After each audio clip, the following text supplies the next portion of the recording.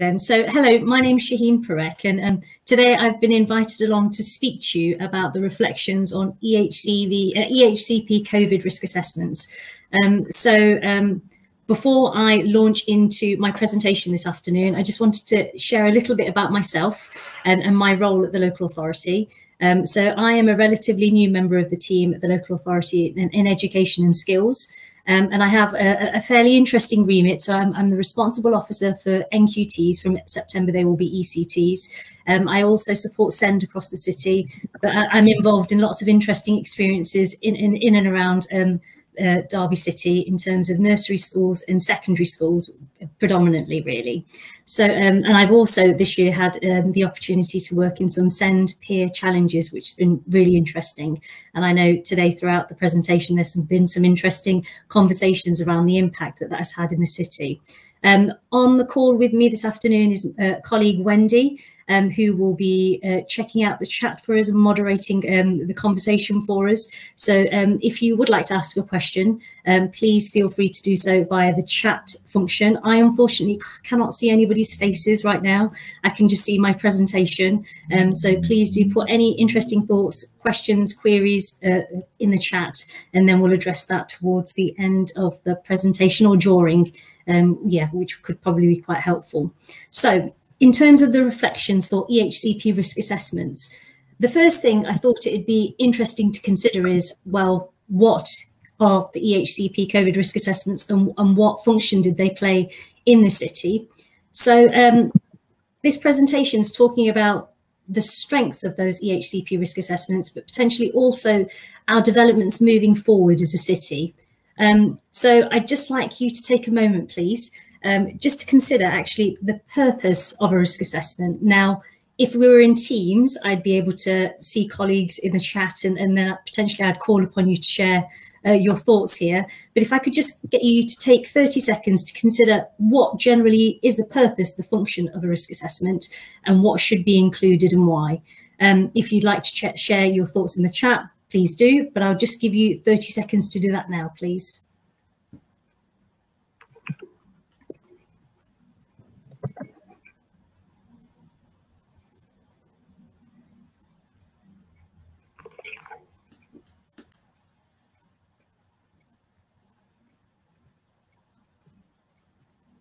Okay, Wendy, just let me know if there's anything interesting that pops up in the chat or some comments. But at this stage, we think that risk assessments are actually that. They're identifying potential issues that could be foreseen in a situation, in a school, in an environment. So these COVID risk assessments came into place in Derby City on the 23rd of March, 2020. That dreaded day in our history that will forever be etched in our minds. So I'm sure that schools were considering those before the 23rd of March. However, this brought all of our, well, every single working situation into the forefront of what we needed to do for the young people of Derby and across the UK. So schools were being told that they would be closed, but they would be open for key worker children. So very, very quickly, colleagues across the city, and we'll focus on Derby, needed to very quickly pull together plans of action to support our vulnerable children in the city. Now, at that time, it wasn't very clear what the expectation was in terms of what we'd be facilitating for key worker children. Quite frighteningly, 18 months on, we have become experts in knowing what we need to do for the young people. But at that time, we needed to hit the ground running and put together a plan of action to support children. So as a city, we got in touch with schools because everybody needed to act quickly. We needed to support this idea of the Coronavirus Act of 2020 and being able to deliver provision and making reasonable endeavours in our school to support very challenging, well, to support very vulnerable children in the city. So the Coronavirus Act of 2020, which seems like, gosh, it feels like yesterday, but actually a distant memory all at the same time. It meant that there were temporarily suspended aspects within what our statutory expectation was, but we also needed to make reasonable endeavours to try and secure provision for children in schools. Now, I'm not going to read that information to you, and it was really interesting putting this PowerPoint together, because actually there's so much information out there now, but schools very quickly needed to pull together documents to explain to us what they would be doing for their education and health and care plan learners. So just to kind of explain to you the bones of this, really, because I'm sure all colleagues are aware of what they needed to do because they were doing it, they were the outward facing colleagues doing all of this work, is the focus was on education, health and care plan learners. It wasn't statutory, and it still is not statutory, but it was recommended by the local authority. Ideally, we wanted it to be a one-page document, and it was about the mitigation that would be put in place to support learners during a very unstructured time in their lives. And actually, at the core of that documentation, it was about ensuring those children and young people were safe, but we needed to support them with attendance, engagement, and learning. So they were the objectives that we were provided with. That's what we were working towards. Now, I have to say at this stage, I wasn't at the local authority at that time. I've come into the city, well, I've been in the city for a long time, but certainly as a local authority colleague, I joined in September. So I inherited the role, the very interesting role of looking over those risk assessments and actually reaching out to schools to see whether they were still using them and how we could develop them. But in Derby at that time, we were loaned to HMI colleagues, and they, along with colleagues at the local authority, Joe Ward, Paula Nightingale, reviewed all the documentation that was submitted to the local authority by schools who had children who were in possession of education, health and care plans. That documentation was reviewed, and all of that information was recorded on a centralised spreadsheet, and it highlighted strengths and areas for development. I think what's really important is all schools received individual letters of feedback, and it highlighted, well, first of all, it thanked them for working so hard and so quickly in very challenging circumstances, and it highlighted the strengths of that documentation, excuse me, and also the areas of development, and that's the important bit to kind of consider as we move forward, excuse me. So in terms of strengths, we're talking about hundreds and hundreds of risk assessments across the city, and there were lots of strengths. And actually, I would have had pages and pages of slides if I'd gone through all of them. But to select a snippet of what were identified as strengths is they were clear working documents, they were user-friendly. Generally, in most settings, that documentation was completed by the same person, which is always useful because that person generally has the overview of the school and those young people. And in most situations, that was the SENCO or a member of SLT. And there was clear knowledge, understanding of the children and young people, which was absolutely important and actually shone through in most of the documentation that was submitted. And in most situations, risks had been considered, which is quite fitting because these were risk assessments. So schools had identified potential risks and had put in strategies, mitigation to try and support those risks moving forward. But in all documentation, there's always room for improvement. And actually there were two links. Well, there were two areas that were identified by those colleagues that looked at that documentation, and generally it was links to outcomes in terms of EHCP plans and co-production with parents, carers and external agencies. And that's where this conversation is going to change slightly in terms of not necessarily just focusing on the risk assessments, but actually considering something that's really important for us as a city moving forward, I believe, which is co-production with parents, carers and external agencies. As schools, you are working hard all of the time and you are forming relationships with everybody all of the time, because that's what we do as schools. We're at the heart of a community generally, and we work with our parents, but it's considering how we continue to develop those relationships moving forward. So in terms of the COVID risk assessments, this was the assessment criteria that was used. I say criteria, they're statements that was used to look at those risk assessments. If schools haven't received a copy of this documentation, I'm very happy to send it out. So please don't feel the need to copy anything as such. But this information has been really useful for schools moving forward, because I have been reaching out to schools since September, and I've been working with SENCOs and members of the inclusion team to look at existing COVID risk assessments and considering this information in developing that. Wendy, I'm just going to pause there for a moment because I can hear some noises in the background, but I don't know if there are any questions at all. Questions on the chat or the Q&A. However, if you are listening, you haven't got your microphone turned off, could you please just pop it on mute, just so we just don't get that feedback? Okay, that'd be great, thank you. But no questions so far. Thank you, Wendy. So in terms of going back to what HMI had identified when they came into the city last year, they looked at all the documentation, which wouldn't have been a small task. And they identified some examples that they were particularly interested in at the time that they felt were quite strong. Now, I share this, sorry, I don't quite know what I've done there. I share a quick screenshot of this documentation because this was produced last year, so it's obviously dated now. But there were 3 examples that they liked, and I've agreed with schools to share those with you, and I've only got 2 there actually. One is a primary example and one's a secondary example. I share these with the caveat that these are not examples that the local authority is saying any schools need to copy as such, but they were just examples that some colleagues had identified as being strong. As I mentioned earlier on, I have been working with schools since September, and I have been sharing these example materials. If you are one school that hasn't necessarily had a meeting with me and you'd like to follow this up and would like to have a copy of this sort of information, I'm very happy to share, because as I say, I have got these examples here with the agreement of the schools. So these are examples that you can look at if you are developing your documentation moving forward. So I'm just going to pause here for a moment. It'll allow me to have a quick drink, but also get colleagues to have some thinking time, really. So questions I'd like you to consider, please. As a school, have you maintained the EHCP risk assessment documentation? Who has been part of the process of completing that documentation, drawing that working document together? Did you use the feedback letter that you received as a school to adapt your risk assessments? And do you see a place for the COVID risk assessments for EHCP learners now?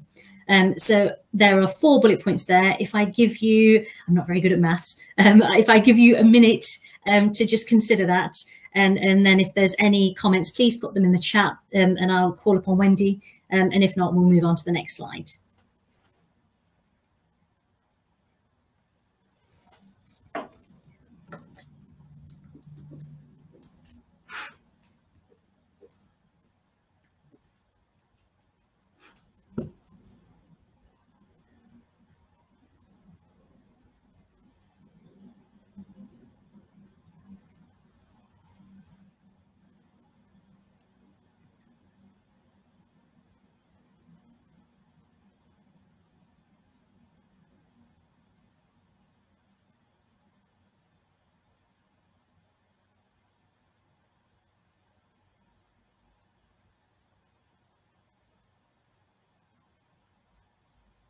Wendy, I don't know if anything's making an appearance in the chat at all.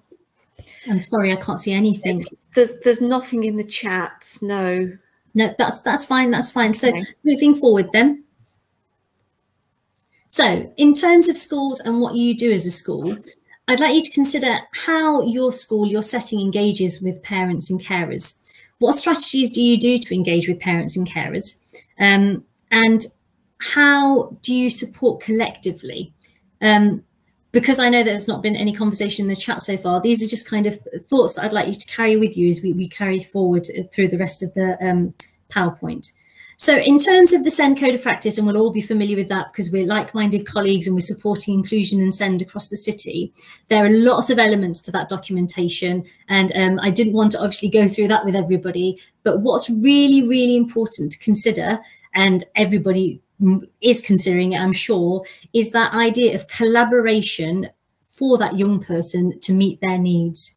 So in the Code of Practice, it doesn't just place the onus on school. It doesn't obviously place the onus on the young person. It's a collective team, and I like that phraseology, this idea of a team working collectively to meet the needs of a young person.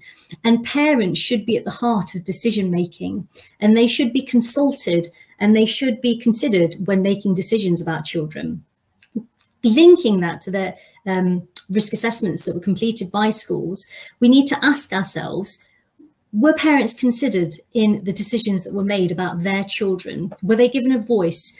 And if they were given a voice, that's brilliant. Was that necessarily made obvious in the documentation that was produced and that was shared with the local authority and those HMI colleagues that came into the city? Or actually, was it not explicit, and did we need to make it more obvious that consultations did take place? As somebody that works at the local authority and has the great privilege of actually going into schools and working closely with members of the inclusion teams across the city, and I've been facilitating SEND peer challenges, it's been a brilliant opportunity to speak to SENCOs, parents, pupils, teaching assistants, teachers about children with SEND needs, but actually talking to the parents about their voice and how their voice is listened to in schools. And I'd like to say 9 times out of 10, they do feel like they are listened to. But actually, there are parents sometimes that feel that they aren't listened to and they're not necessarily consulted about their child. And actually, we need to ask ourselves, in this partnership work to meet the needs for young people, we should be actually using parents as partners in education, and actually not necessarily doing a process to parents, but actually being collaborative with parents.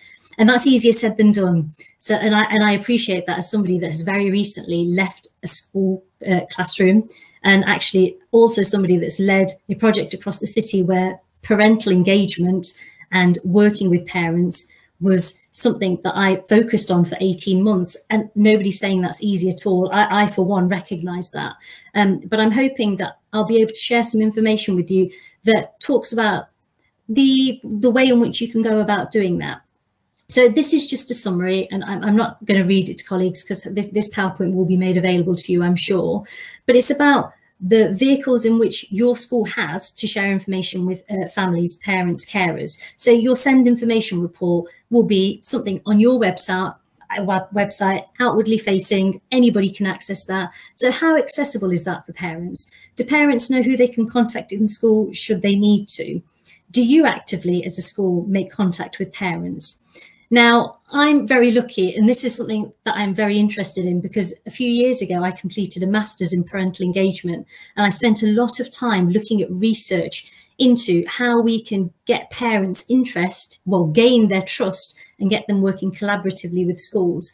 And I keep using that phraseology of collaborative because, as one theory says, working with parents should be a mutually beneficial relationship, because actually you're working for the same goal and the same purpose. And that's what has been recognised in Derby City that we need to develop moving forward, this idea of how we can work as partners with parents and carers to support the young people of Derby. Now, nobody is stating at all that it's not a challenge engaging with parents, because actually we're working through a pandemic currently. And I'd like to say that we're coming out the challenges of that now, because actually good things are happening, and COVID jabs and everything else are making things safer for us all. And involving parents has probably been, well, will have been an absolute challenge for all schools across the city beyond Derby. But I just want us to consider what Lucas has said in this particular quote, the idea of the difference between primary and secondary schools. Now, I recognise as a former secondary teacher that it could be quite challenging to engage parents in different spheres of education within school, because actually it's not the same as necessarily being at a primary school. As a mother of a Year 6 child currently, I know that I have regular opportunities to have a dialogue with my son's school teachers. So whether that be at drop-off, at pick-up, being involved in an opportunity to meet various different teachers in the school, and actually being given an opportunity to maybe listen to the children read historically, or be involved in school trips. I certainly feel that sometimes there have been more opportunities to be involved in my child's learning from a primary perspective. However, secondary school is a very different experience. It's on a larger scale, and now you're dealing with what Lucas refers to as hormonal teenagers who don't want their parents necessarily being involved in their school setting. So I absolutely recognise the challenges of potentially involving parents maybe at a secondary level, but also we've had a pandemic to work through. So consulting parents during potentially this EHCP risk assessment time was going to be very challenging. And it's recognised absolutely that you had strict deadlines to meet because you were asked to produce this documentation. You did under time constraints, and that was submitted. However, were parents missing from that dialogue? Now, really, really interesting document that I've read and really found interesting over the years. It's slightly dated now. However, really, and I direct you to go and have a look at this if you've not read it before. This idea of, do parents know that they matter? This documentation lists some really interesting headlines for schools and parents to consider. And I don't think this is news to any schools across the city. And I know working in partnership with parents and carers is generally on schools' radar, that they want that to be a school priority, but there have been challenges this year. So it's just really a reminder in terms of some key headlines that I think schools just, should consider.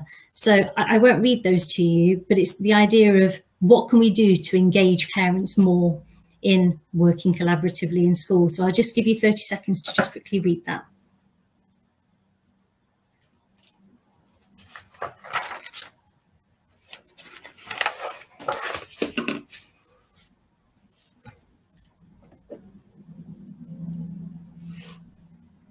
As I was putting this information together over the weekend, it just reminded me of such interesting theory that I've been reading and research that I've read that actually seems timeless in some situations, because we all want to make sure all of our learners are successful, particularly our SEND learners, but it's just about reminding us about key information sometimes, because when we're living it day in, day out, sometimes it's difficult to recognise what can help support the processes that we've got in school.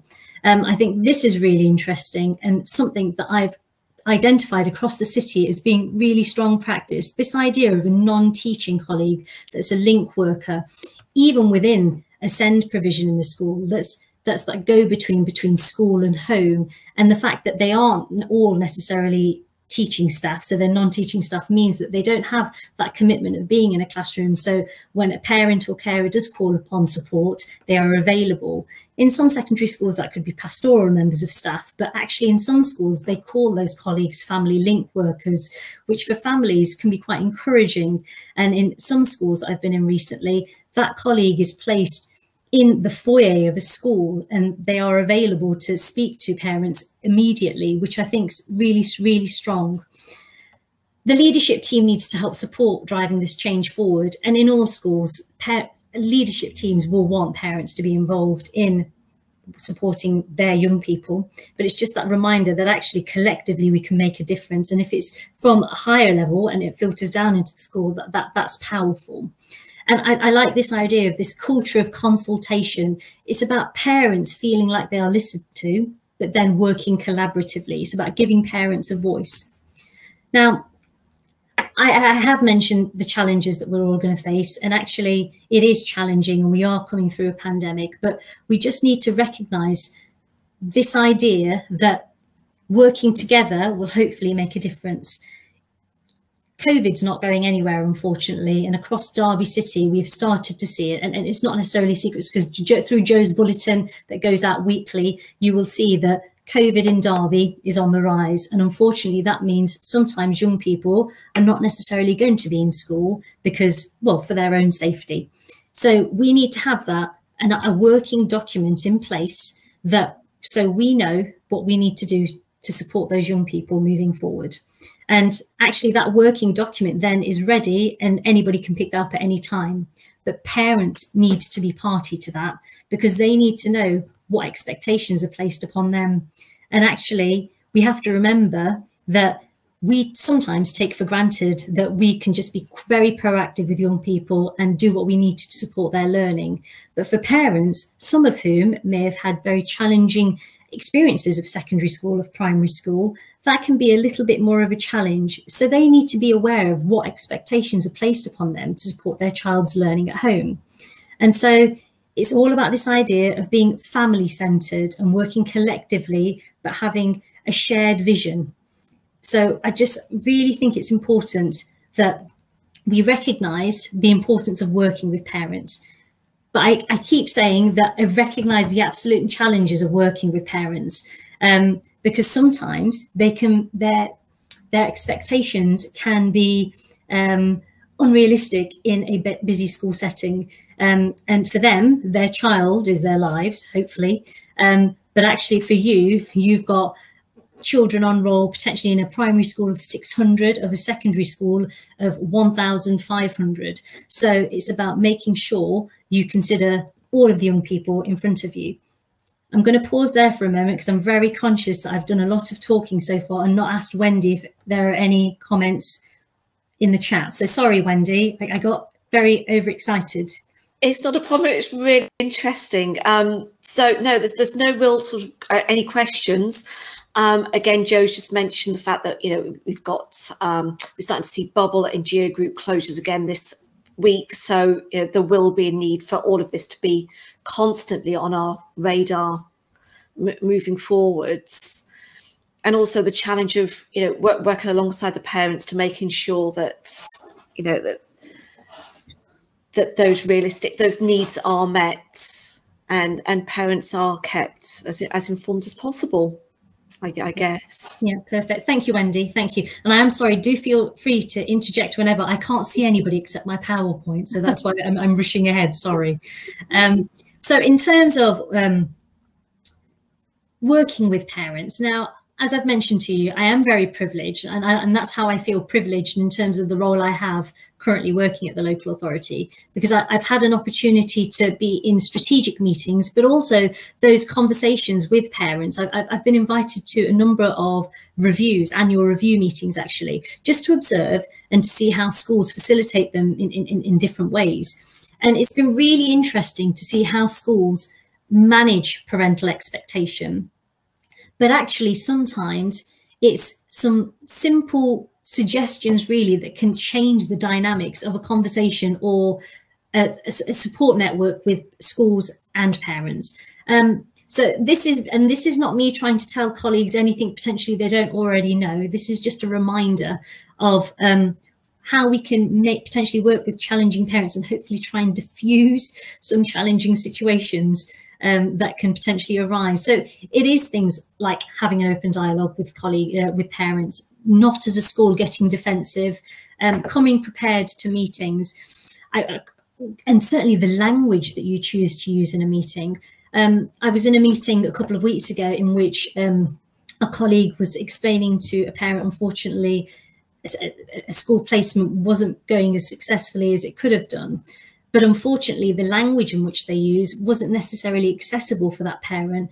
And then, unfortunately, the dynamics of that meeting weren't as productive as they could have been. So this is just about potentially considering how we could break down barriers and involve parents in conversations about children.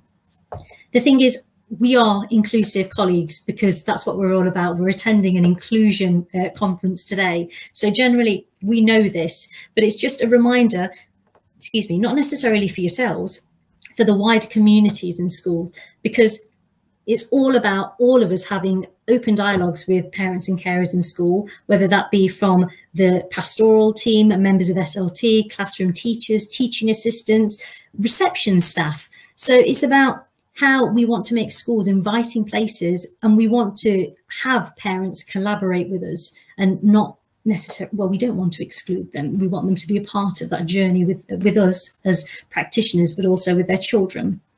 So just want to take colleagues, well, get them to take a moment to consider how you as school leaders, SENCOs, teachers, teaching assistants work co-productively with parents. How do you work collaboratively with parents? What do you do to support them? And how do you work together in unison to support a child. So I'm not going to necessarily take any responses because I know we've not had any. Nobody can talk to me except Wendy. But if you've got any ideas that you'd like to share, please put them in the chat.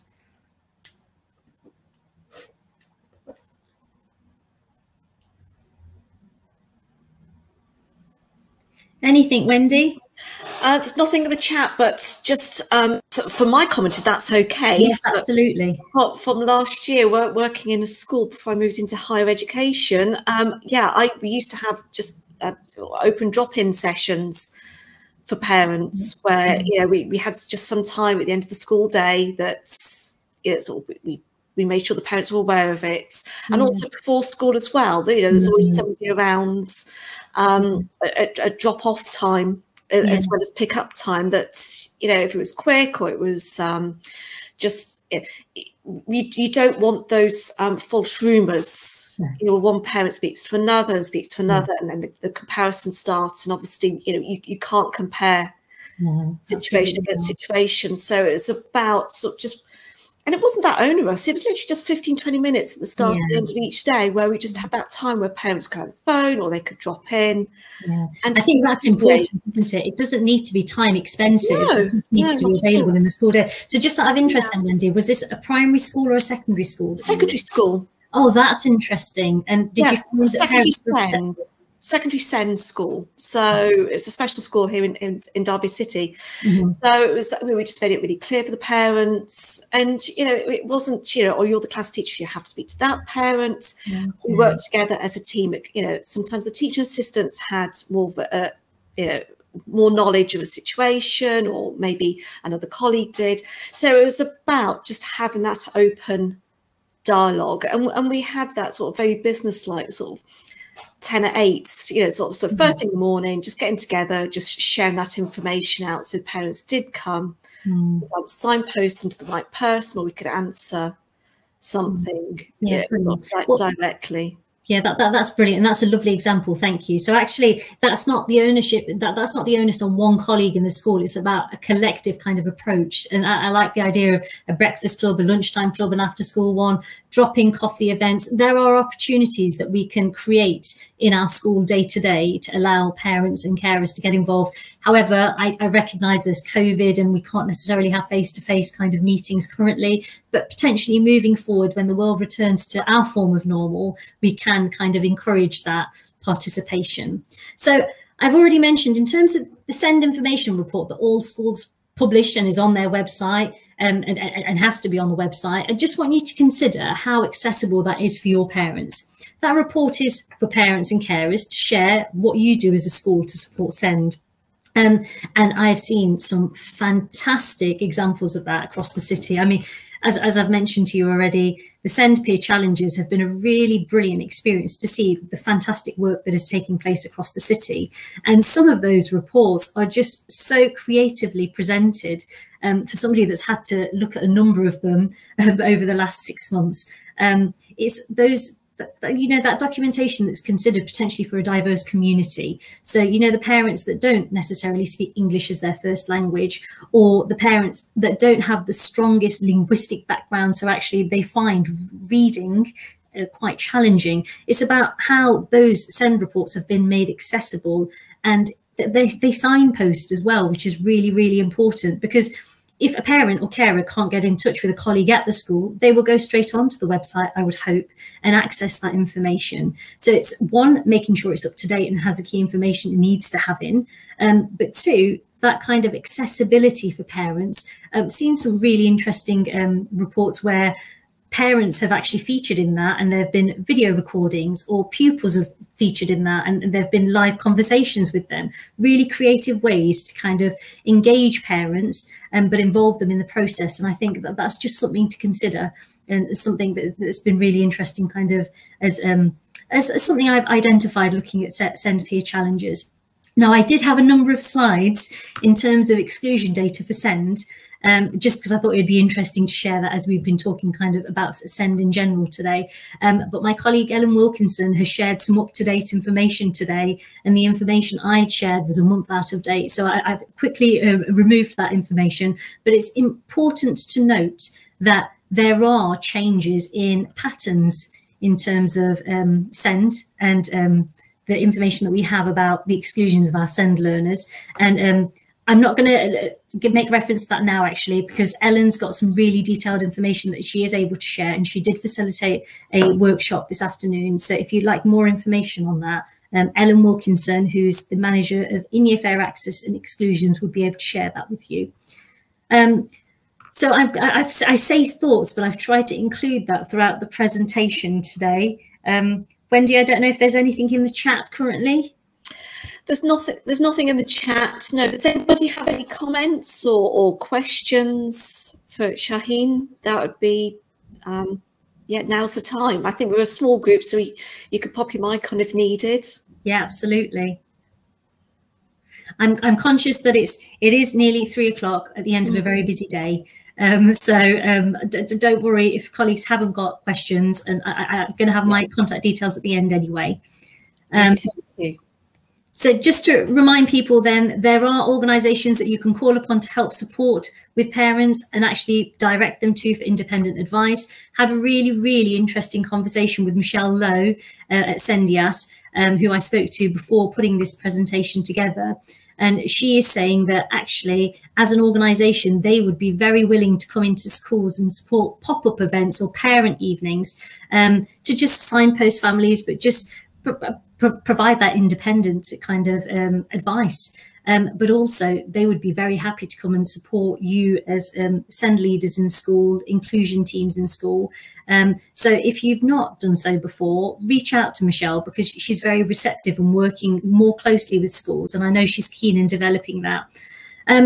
So as I draw to an end of this presentation, and this has been quite an unusual presentation for me because I can't see anybody, but I've been able to share lots of information. COVID risk assessments was something that came into play in the city this time last year. Well, I say March of last year, and they were looked at as a local authority, and some HMI colleagues also looked at that documentation and identified absolute strengths. But one area for development was co-production with parents. So hopefully you've been able to see the link that I've made today in terms of how we can actively encourage and engage parents into processes within schools.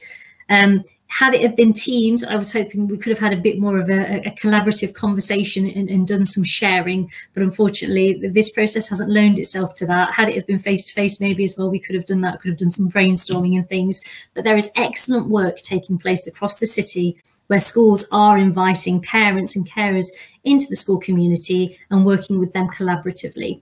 Now, through annual reviews and you know, those 3 meetings a year that take place with SENCOs and parents, that's really positive, and that focuses on documentation. But can we create other opportunities whereby parents and carers can have a bit more of an active dialogue with schools throughout the year?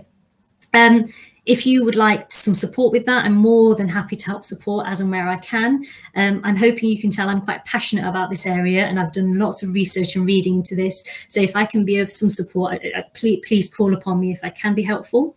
Sendias and the Parent Carer Forum contact from parents is on the increase. And I just think that was worth noting. It's also worth noting that the SEND team at the local authority are generally contacted more. I've spoken to Dan Marson by parents. And so he was asking the question that parents are coming directly to the SEND team at the local authority as opposed to going to their school sometimes. So is that potentially an area that schools can develop as well, and question why? Because actually another trend that he identified was that there are more parents in the city than in previous years that are applying for education, health and care plans themselves. So it's the questions, why are the parents applying for that? As a school, are you aware of that? Because actually in some situations schools aren't aware of that. So it's about developing that dialogue. And Sendias are willing to help schools. They mentioned things like coffee events and drop-in sessions and attending parents' evenings to help support schools. So I suppose the question, what I'm trying to say is, I hope you realise that you're not alone, and there are colleagues across the city that will help support schools developing relationships with parents. And this was one of my favourite quotes when I did my studies in this a few years ago. It's about working together and actually being collaborative. So I'll leave that with you there, because I just think that's quite a powerful quote. And just to say thank you, because as practitioners across the city, everybody's worked tremendously hard. Not that you don't anyway, but we've worked through a pandemic, and we've done great things, and we are still here smiling, fighting fit as best we can to support the needs of our children and our communities in Derby. Last year it was Thank a Teacher Day on the 23rd of June. Today is the 28th of June, so I'm not that, I'm not that late, but I quite liked this image, so I wanted to share it with you to say thank you for all that you do. I hope today has been useful. I hope there's been some information that you can take away. Forever the English teacher, I generally have links and things to share, some of which you will be very familiar with, I'm sure. But I've also got some references in terms of some of the quotes and things I've mentioned today. I have got an extensive bibliography reference list that I can share if colleagues would find that interesting or helpful. So just drop me an email. My email address is at the bottom. And can I just take this opportunity to say thank you for attending, and I hope you appreciate the fact that I've managed to get moving emojis, because I was quite proud of that development because I'm not as technological as I'd like to be. So thank you very much for your time.